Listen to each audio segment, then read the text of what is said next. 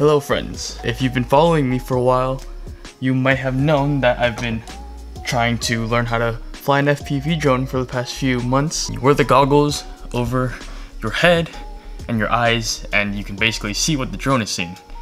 I have been having a lot of fun learning and crashing, a lot of crashing, and that's the point of today's video. I've actually crashed it so bad to the point where this thing, which is called the flight controller, and the ESC electronic speed controllers short-circuited and blew up. Every time I try to plug it in, it shoots sparks, and we don't want that. That is bad. After asking a few friends around, pretty much deemed it's dead. So I could have just gone online and bought a replacement FC and ESC stack, but I did what every normal YouTuber and content creator would do. Go and make a video and complain about it. I made a TikTok video, and it basically summarizes exactly what happened with the crash, and this page on TikTok called Beagle Drones actually saw my post. They're a pretty big drone page, and apparently I didn't even know this until they contacted me, but they make drones, and they make drones for beginners. And so what they did was they were kind enough to comment on my post and actually set up a FaceTime call with me. So I got to talk to the head of marketing and the CEO, which is Dwight and Kyle. So shout out to those guys, because I hopped on a FaceTime call with them, and basically what they did was they were kind enough to actually send me a, where is it? This! They sent me a replacement FC ESC prototype that they've actually been working on for one of their products. This is technically one of my very first product sponsorships ever, so shout out to Beagle Drones. I don't have a code to give out, but you know, you can follow them on TikTok. They're pretty cool, they post great content. So the reason I'm making this video is not to strictly flex on you guys on my new product sponsorship. This is actually the very first time I am going to be assembling and soldering this ESC FC stack by myself. I have never actually programmed this thing alone, and yeah, we'll see how this goes. So let's get to it.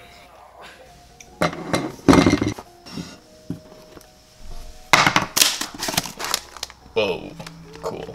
Hey, kindly gifted by Beagle Drones, beta version of their new flight controller, electronic speed controller. This stack does not sit on the drone the same way as this one does. So we have to get a little bit creative about how we're going to mount it. This is the fun part, right? Just figuring it out on our own, learning as we go. If you look at your flight controller, you'll probably see a little arrow. That arrow points to the forward direction. Oh, okay. This one is on the right. It doesn't really matter at this point which wire goes to which thing, right? As long as it's on the same three. Yeah, because you're going to change motor directions in beta flight. Alright. Not in beta flight, in BL Heli. Okay. Say hi to YouTube. What's up, YouTube? Oh, wait. Let me turn it around. Yo, Hey, it's the boy. Hold on. I think it's recording. Say hi to YouTube. Oh, hi. You know what you're doing, right? I think so. Do you think so? Yeah. I mean, I won't know until it works. But what if it doesn't? Is it doable to like take it out and like redo it again? There are yeah, definitely. Blow yourself up. I think we've got the solder job done. It's done. It's not good, but as long as there aren't any solder touching each other and causing a short circuit, then I think we should be fine. It's a very pretty flight controller. I like the black and gold.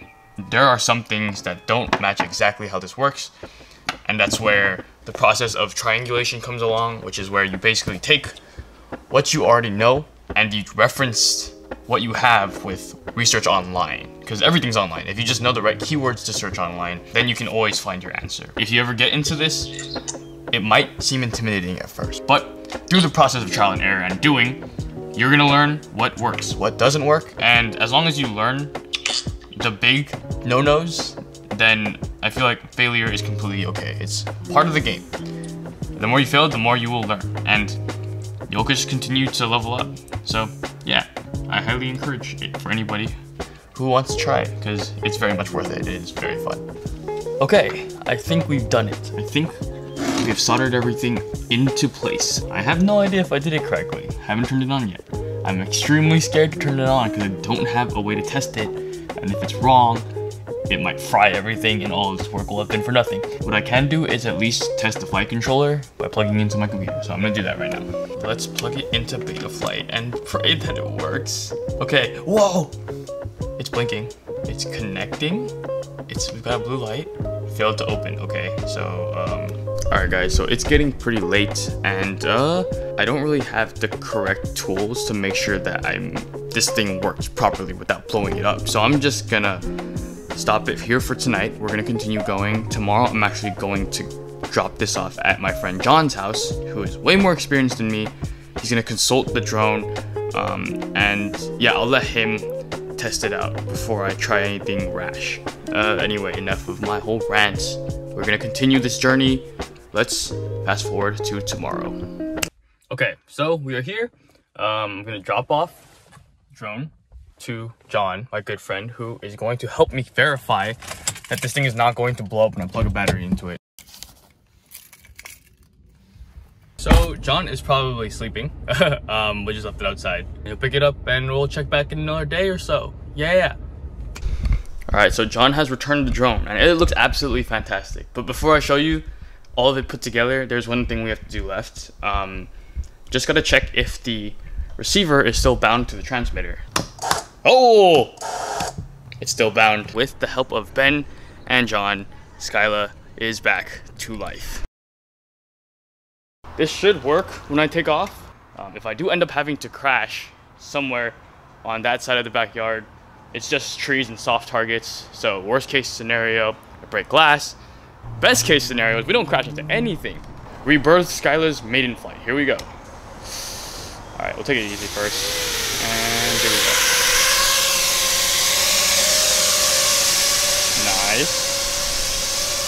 Easy money. Just going around the house a little bit. Oh wait, it's on auto level. Let's change that. No, that's not. It's on auto level. Why is it on auto level? So it's not in the right flying style I'm used to. Anyway, let's just try it a little bit. Take it for a little spin. And then after this we can get it back to where we need. Alright. Easy. Nice and simple. Come on. Oh! Dang it. I'll go hop the fence. Welcome to about 50% of the process. Okay, well, good news. It works. Everything's flying. The flight controller is balanced, and yeah, everything is pretty much almost perfect. Only two things is I need to reprogram something in the on-screen display so that I can see how much battery I have left, and my controller is auto leveling even though I programmed it to be in acro mode, which means that instead of always leveling itself like it does, this is an acro mode drone, so it should stay in that direction, and that allows me to do tricks. Okay, so it's the next day and we are currently at the park, and I did fix the problems that we were having yesterday.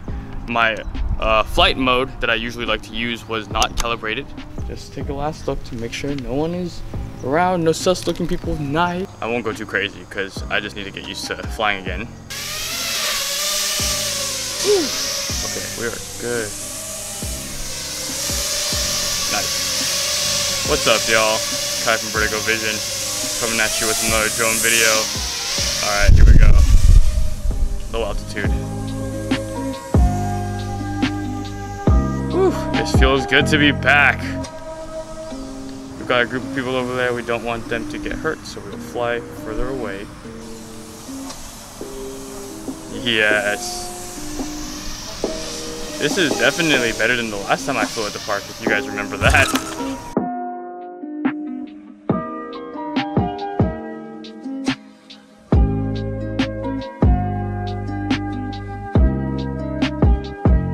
Alright, my friends, so the last time I broke this freaking thing in the first place was because I tried to do a power loop and the propeller blew up and I basically broke the drone trying to do a power loop. So this is the redemption flight. I'm going to hit that power loop no matter what it takes with this new quad. Are you guys ready? Because I am, I think. Practice small ones first.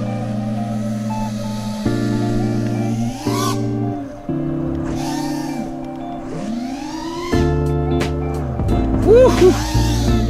Alright, that felt pretty good, but I don't know if it worked.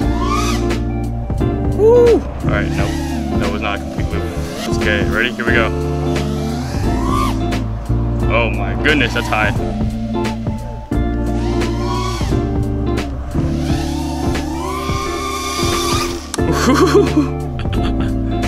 Okay.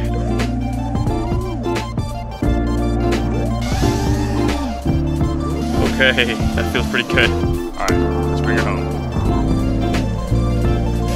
On the table, please. Woohoo!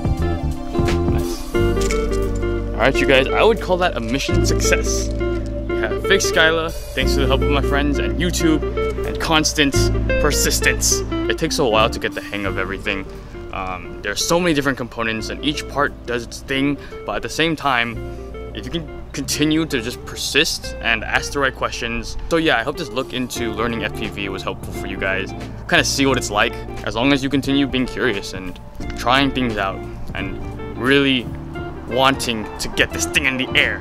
You will get it in the air, and when it does, it is so satisfying, let me tell you. So yeah, shout out to everybody who's helped so far, and I will see you guys in the next video. Take care. Peace.